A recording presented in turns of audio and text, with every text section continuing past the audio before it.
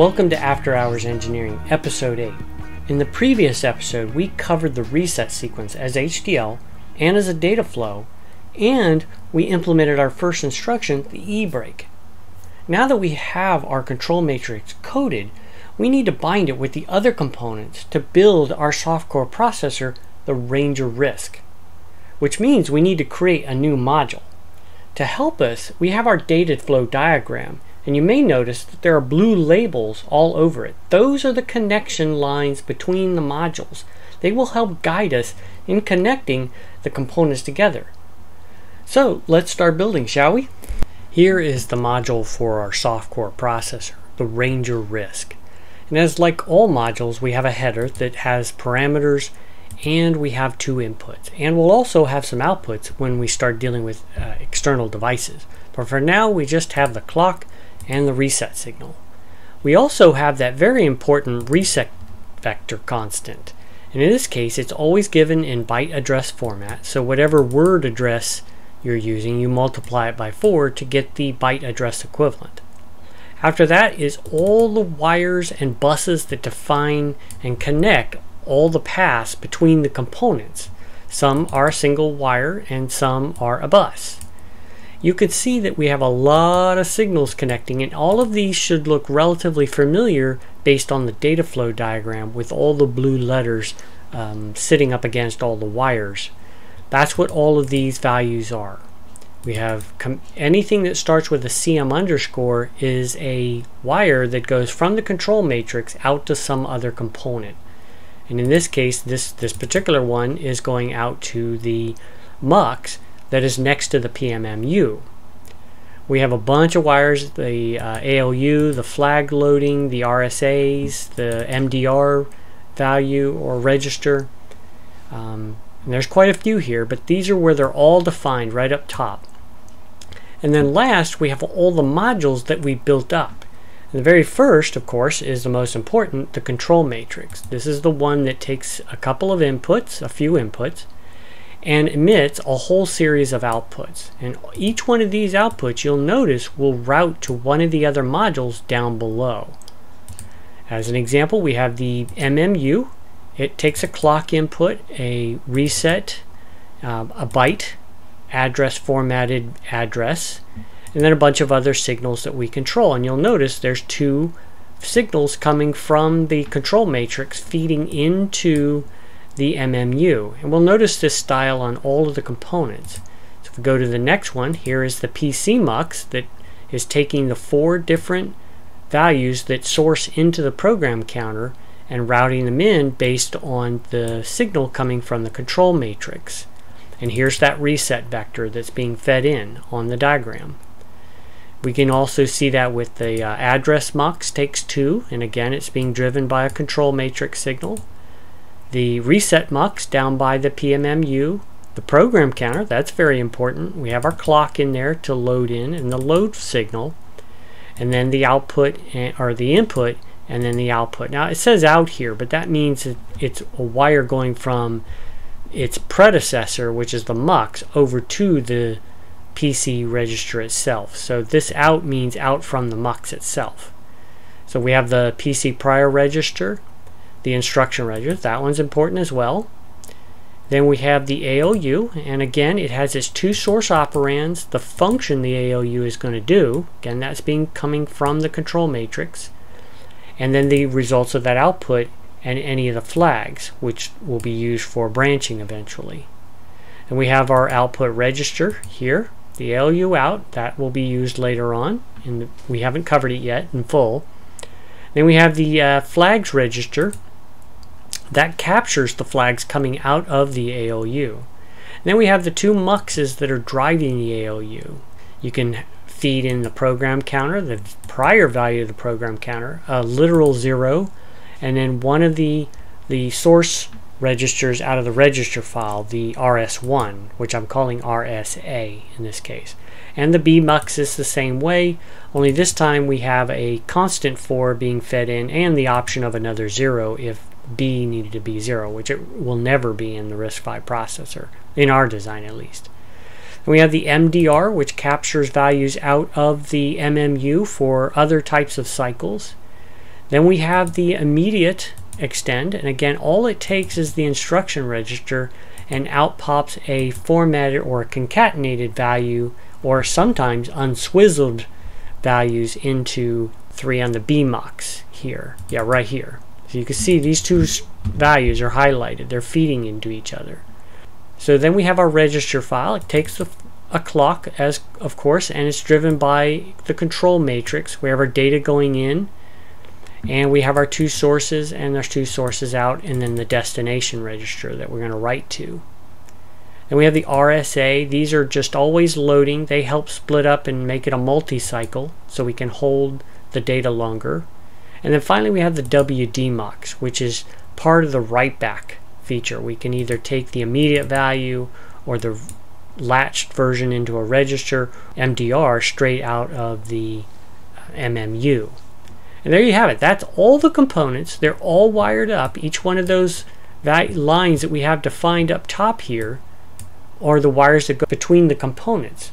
And that's it. That's the entire Ranger RISC processor in about 300 lines of code, of HDL code. That finishes the processor module. Now we need to code for the processor to run. And that we'll find in our section of machine code, which we're going to look at the eBreak first, and that's in the I-type, because the eBreak is an I-type instruction.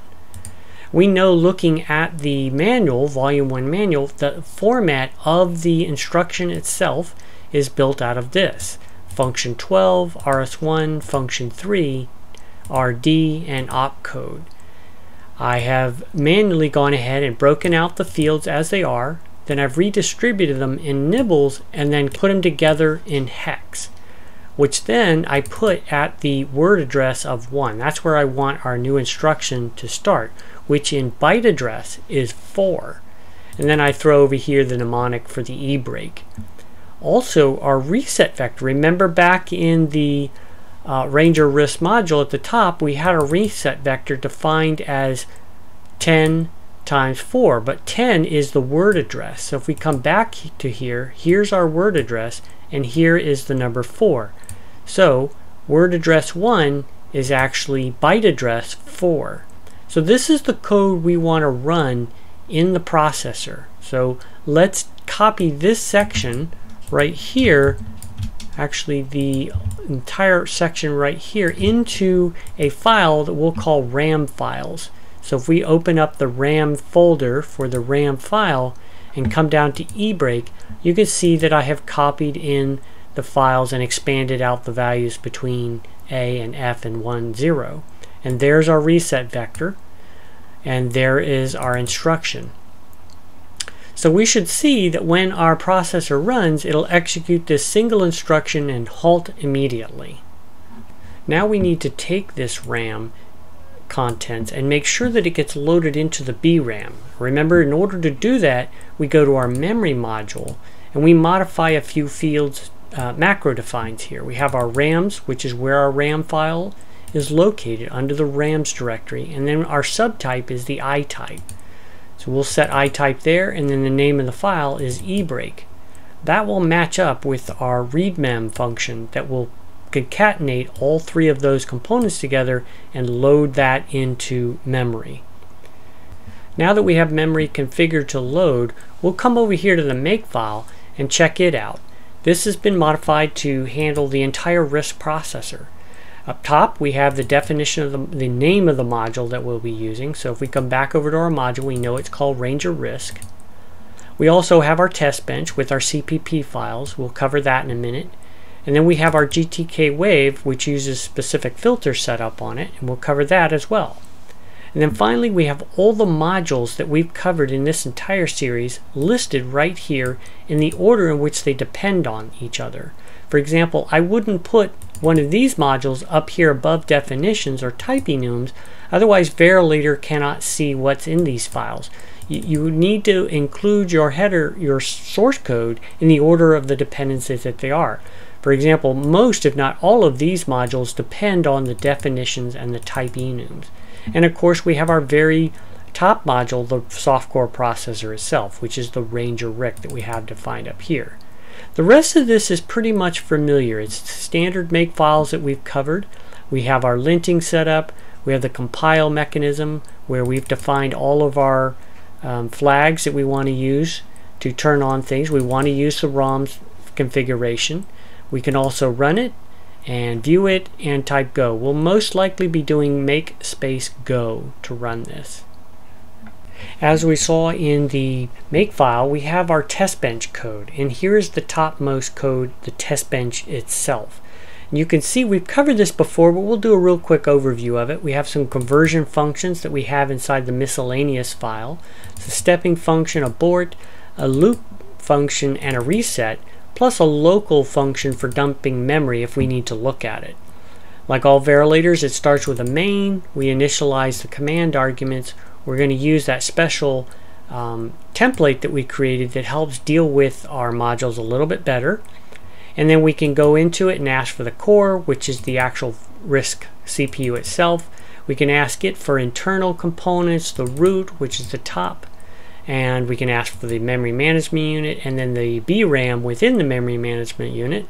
We set up our time step, and then we start off with the very first call that we make to our test bench, the eval. We need this in order to run any initialized blocks up front. Without this, the processor, the simulation doesn't start quite right. You really need to run at least one evaluation step first. Then we dump some memory, and then we run through the reset sequence to make sure that that runs, and then we begin the actual looping of the processor itself. And then when we're done, we dump out memory and we finish and shut down. That's the test bench, and it's built up of other miscellaneous files. Here's that stepping function and the abort, and then we have the reset sequence that we've seen before. We have a while loop that runs through and just burns out the clock in the reset, and then finally we have the looping code, which is nothing more than a very tight eval and time step. So that's all of the test bench that we're going to use inside of our Makefile. And finally we'll look at the filter features of Gtkwave. In this particular case, I have a filters folder that has a bunch of filters all set up in it. And what the filters are is a flat file of sorts that you have a value to the left and some text to the right. And when that particular signal presents that value, then the Gtkwave will replace it with a word. And these are very handy for looking at the waves without having to calculate what the value actually means in your head. And we have it for pretty much everything in the processor. The instruction states, which you've seen a whole bunch of, immediate values, the I, the S, B, J, and U, anything that's unused, our B sources, whether we're adding for, or our A source where we're adding PC or PC prior. Each one of these filter files will set up a text value associated with a actual signal value. And so in the last part of this episode, we'll run the simulation, and I've already typed make go, and we're looking at the output. In this episode, we're just going to cover a very brief high-level view of the timing diagram. In the next episode, we'll look at it in much greater depth relative to the data flow diagram and the HDL. So we'll start off by knowing that our processor is going to go through a reset sequence as long as this reset signal here is held low. And then when it's raised, it will then begin finishing off the rest of the reset sequence. So let's take a look at it. We know that we should start off in the reset, and we are. And we continue on down here until the reset signal goes high. We then begin to transition from vector 0 to vector 1, and then from vector 1 to vector 3, and then finally the next state will be the fetch state, which is what we see up here, because the next state is showing right here, and then it finally appears right here. Then the decode, actually happens, the next state is execute, and then we execute. And this is going according to our control matrix. Excellent. And we're also marching through each one of our vector states. As soon as the reset goes high here, we then finish out the vector 0, vector 1, vector 2, and then vector 3, and we stay in vector 3 for the rest of the running of the processor. So that's good. We also know that we are on what appears to be a load instruction. And then even though that is true, again, we're in the reset sequence, so there really isn't any instruction for this to appear. This is showing up because the default value for the IR state is the IT load value. It won't change until we've actually really loaded an instruction during the actual running of the processor, which happens here at the fetch, decode, and execute. And you can see that we're executing the break instruction that we had loaded into memory. And that's when the instruction state changes. So that's going all according to plan. So we can see here that our instruction opcode, which is a type E, is running all the way along here until we hit an actual I type E. And that's as we expect, because when we go and fetch, the first thing we're going to do is figure out what type of instruction it is. And we can see that it's an I type. And then we decode it and execute it, which again we hit the break here. We can also see the instruction itself. Remember, in our code we saw 010073. That's the E break code for this. Excellent. We know that we're also loading in the program counter at least twice. Once here in this vector state, vector 0, and another time in vector 2. That's exactly what we expect. Remember, this one is loading in the reset vector itself, and then this one is loading the address of the first instruction, so that then we can then begin the actual running of the CPU. Now, by the way, the ready flag indicates when the CPU is running. So it's not running right here because we're in the reset sequence. As soon as the reset is finished, the ready goes high, and we begin executing our first instruction until we hit the E break, which it then goes low and we've stopped. So that's going according to plan.